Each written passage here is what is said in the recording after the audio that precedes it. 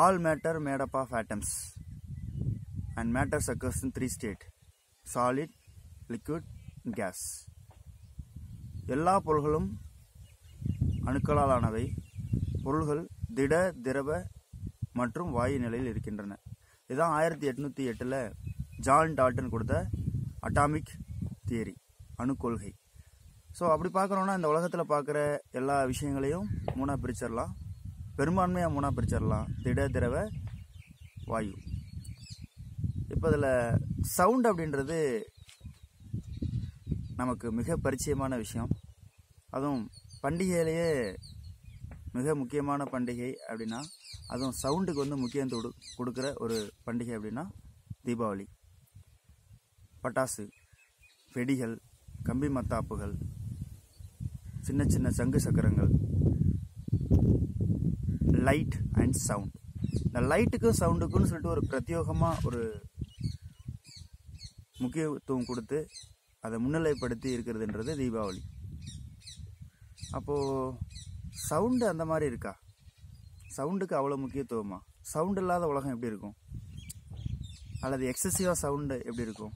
அப்போ சவுண்டு நமக்கு நல்லதா கெட்டதா? அதோட பிஹேவியர் கொஞ்சமாக பார்க்கலாமா? ஒலி என்பது ஒரு வகையான ஆற்றல். Sound is a form of energy. இந்த வீடியோ ஃபுல்லாகவே நம்ம சவுண்டை பற்றி தான் சொல்கிறோம். ஸோ சவுண்டை தமிழில் ஒலி அப்படின்ற மாதிரி சொல்கிறோம். ஒலி அப்படின்றது ஒரு நெட்டலை அப்படின்ற மாதிரி சொல்லுவாங்க. நெட்டலை அப்படின்றது என்னன்னா, அது லாங்கிடியூடனல் வேவ்ஸ்.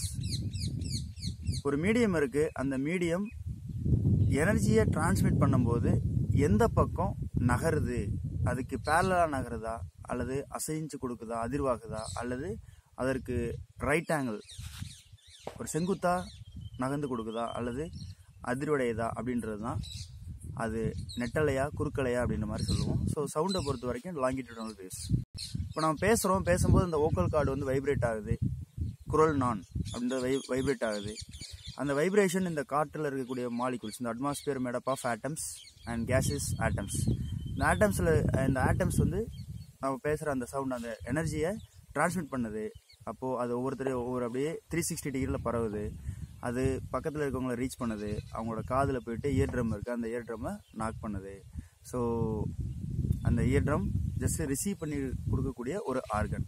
ஸோ இதுக்கப்புறம் அந்த இயர் ட்ரம்லேருந்து நேராக பிரெயினுக்கு சிக்னல் வந்து போகுது. அப்போ அந்த பிரெயின் தான் இதை பெர்சீவ் பண்ணி கொடுக்குது. இந்த சவுண்டு நாம் கொடுத்த சவுண்ட் அப்படின்றது எப்பேற்பட்டது அப்படின்றத பெர்சீவ் பண்ணி உணர்த்தி காட்டுறது அப்படின்றது பிரெயின் தான். திட, திரவ, வாயு பொருள்கள், சாலிட், லிக்விட், கேஸ். இந்த ஆப்ஜெக்ட் எல்லாம் இந்த ஸ்டேட்டில் இருக்கிறது காரணம் அதோட மாலிகுலர் அரேஞ்ச்மெண்ட். ஸோ மூலக்கூறுகள் எல்லாமே ஒழுங்காகவும் அதே சமயம் ரொம்ப நெருக்கமாகவும் அமைஞ்சிருந்துச்சுன்னா அதை சாலிட்னு சொல்லி சொல்கிறோம். மூலக்கூறுகள் வந்து நகர்ந்துக்கிட்டே இருக்குது அப்படின்னா அதை லிக்யூட்னு சொல்லி சொல்கிறோம். ஸோ தனித்தனியாக இருக்குது அப்படின்னா அதை கேஸ் அப்படின்ற மாதிரி சொல்கிறோம். காற்றுல பரவுற இந்த ஒலி அலைகள் நம்ம உடம்பு எல்லாத்துலேயும் படுது. ஆனால் அதை ரிசீவ் பண்ணி கொடுக்கறது அப்படின்றது காது தான், ரைட்? அப்போது திட, திரவ, வாயு பொருள்களில் மாலிகுலரோட அரேஞ்ச்மெண்ட்டை பொறுத்து ஒலியோட திசைவேகம்ன்றது மாறுது. சாலிடில் ரொம்ப ஃபாஸ்ட்டாகவும், லிக்யூடில் அதை விட கொஞ்சம் ஸ்லோவாகவும், கேஸில் ரொம்ப ஸ்லோவஸ்ட்டாகவும் இருக்குது. ஏன்னா திட, திரவ, வாயு பொருள்களோட மூலக்கூறுகளோட அமைவு நெருக்கமாக இருக்கா அல்லது அடர்த்தி கம்மியாக இருக்கா அப்படின்றது இந்த இடத்துல மிக முக்கியமானதாக இருக்குது. அப்போது திரவத்துலேயும் இந்த சவுண்டுன்றது பரவும் இல்லையா? அப்படி பார்க்கும்போது நம்ம உடம்புல இருக்கக்கூடிய பயாலஜிக்கல் செல் அப்படின்றது almost 70% of our wait is contributed by the water. So அப்போ 100 கிலோ இருக்கும் அப்படின்னோம்னா அதில் 70 கிலோ அப்படின்றது தண்ணி தான். ஸோ அப்போ ஒரு செல்லில் அப்போ ஆவரேஜாக 70% வாட்டர் தான் இருக்குது. சைட்டோபிளாசம். ஸோ செல்லில் சைட்டோபிளாசம் சொல்கிறோம். சைட்டோனா செல்லு, பிளாசம் அப்படின்னா ஒரு திரவம் அப்படின்ற மாதிரி இருக்கும். செல் திரவம் அப்படின்ற மாதிரி நம்ம மொழிபெயர்க்கும். ஒரு சவுண்டு நம்ம உடம்பு ஃபுல்லாக வந்து படும் பொழுது நம்மளோட ஸ்கின்னுக்குள்ளே இருக்கக்கூடிய செல்ஸ் இதெல்லாமே வைப்ரேட் பண்ணுது. அப்போ அந்த வைப்ரேஷன் அப்படின்றது உடம்பு ஃபுல்லாக ட்ராவல் ஆகுது. ஸோ அப்படி பார்க்கும்போது ஒரு சின்னதாக ஒரு கல் எடுத்து நம்ம கையில் வந்து நம்ம பட்டுருச்சு அப்படின்னா, அல்லது கையில் வந்து போட்டோம் அப்படின்னா வலிக்கும். அதே மாதிரி தான் ஒரு கப்பில் தண்ணி எடுத்து வேகமாக ஊற்றுறோம் அப்படின்னாலுமே அந்த இடம் வலிக்கும். இதே மாதிரி தான் காற்று வேகமாக அடித்தாலும் நமக்கு வலிக்கும் அப்படின்றத பார்த்தோம். 70% வாட்டர் இருக்கக்கூடிய இந்த செல் இந்த சவுண்ட் வந்து கண்டக்ட் பண்ணும்போது சவுண்டு வந்து இது வழியாக ட்ராவல் பண்ணும்போது ஒரு வைப்ரேஷன்ஸ் க்ரியேட் ஆகுது. இது கான்ஸ்டண்ட்டாக வந்து இருந்துக்கிட்டே இருக்குது அப்படின்னோம்னா, ஸோ ஹார்ட் பீட் வந்து அதிகரிக்கிறது, பிளட் ப்ரெஷர் அதிகப்படுத்துறது, மெமரி லாஸ் கொடுக்கறது, இந்த மாதிரியான பயாலஜிக்கல் எஃபெக்ட் எல்லாமே உருவாக்குது. இது இல்லாமல் வந்து வெர்டிகோ, தலை சுற்றல், ஒரு மாதிரி அன்ஈஸியாக இருக்கிறது, ஒரு நார்மலாகவே எரிச்சல் அடைகிறது, இந்த மாதிரியான விஷயங்கள் அதிகமாக ப்ரொடியூஸ் பண்ணுது. அப்போது கேட்குறதுக்கு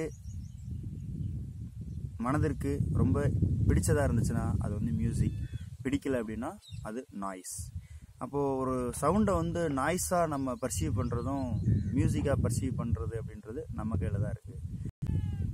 வெடிக்கிறது அப்படின்றது ஒரு குறிப்பிட்ட அளவுக்கு மேலே இந்த ஒளி அலைகளோட அதிர்வெண் வந்து இருந்துச்சு அப்படின்னா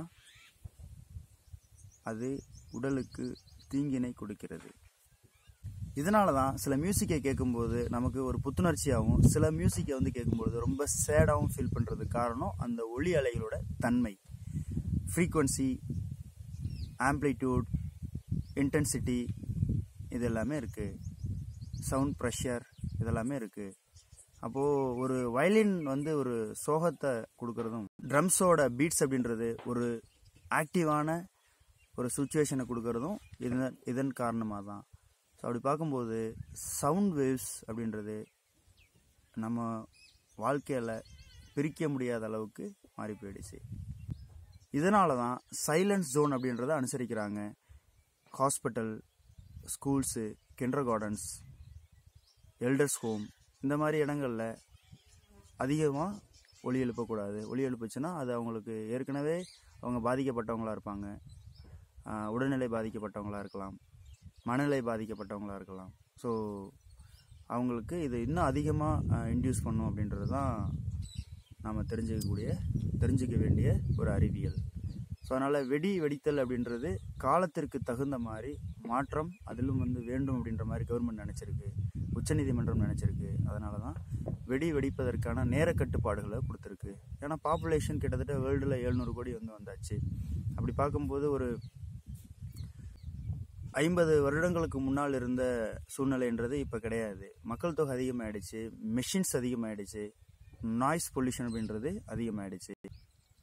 சென்ட்ரல் பொல்யூஷன் கண்ட்ரோல் போர்டு, மத்திய அரசின் மாசு கட்டுப்பாட்டு வாரியம் பகல் நேரத்தில் எந்த அளவுக்கு ஒலி அப்படின்றது இருக்கணும், இரவு நேரத்தில் எந்த அளவுக்கு இருக்கணும், அது ஒரு ரெசிடென்ஷியல் குடியிருப்பு பகுதியாக இருந்தால் எவ்வளோ இருக்கணும், ஒரு இண்டஸ்ட்ரியல் ஏரியாவாக இருந்தால் எந்த அளவுக்கு இருக்கணும் அப்படின்றதுக்கான வரையறைகள் வந்து கொடுத்துட்ருக்காங்க. அதை பீரியாடிக்காக அவங்க ரிவைஸ் பண்ணிகிட்டே இருக்காங்க.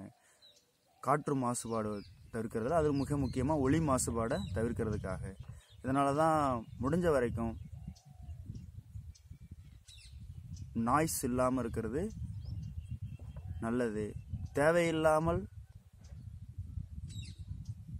ஒரு அவசியம் இல்லாமல் ஒரு ஒலி எழுப்புவதை தவிர்த்தாலே மிக முக்கியமாக இந்த பிளான்ட்ஸ் அண்ட் அனிமல்ஸ் இதோட ஹெல்த் வந்து நல்லாயிருக்கும். இவங்களோட ஹெல்த் நல்லா இருந்துச்சுன்னா மனிதனுடைய ஹெல்த்தும் நல்லா இருக்குன்றது தான் விஷயம். ஃபார் எக்ஸாம்பிள் இப்போது பிளான்ட்னு சொல்லி பார்க்குறோன்னா, பிளான்ட்டில் செல் இருக்குது, அதில் சைட்டோபிளாசம் இருக்குது. அந்த சைட்டோபிளாசத்தில் நான் ஏற்கனவே சொன்ன மாதிரி வாட்டர் தான். அப்போது எந்த அளவுக்கு பொல்யூஷன் வந்து க்ரியேட் ஆகிருக்கு, நாய்ஸ் பொல்யூஷன் க்ரியேட் ஆகிருக்கு, அப்போது அதோட ஃப்ளவரிங் டைம் வந்து மாறுது, அதோட ப்ரொடக்டிவிட்டி வந்து மாறுது. ஓகே, பெஸ்ட்டு ரெசிஸ்டன்ஸ் அப்படின்றது மாறுது. அப்போது ஒரு சின்ன மாற்றங்களே இந்த பூமியில் சின்ன மாற்றங்கள், அது வந்து லைட்லேயா இருக்கட்டும் அல்லது வந்து சவுண்ட்லேயா இருக்கட்டும், அது மனிதர்களை மட்டும் பாதிக்கலை அல்லது மனிதர்களுக்கு மட்டும் பெனிஃபிட்டாக வந்து இருக்கலை.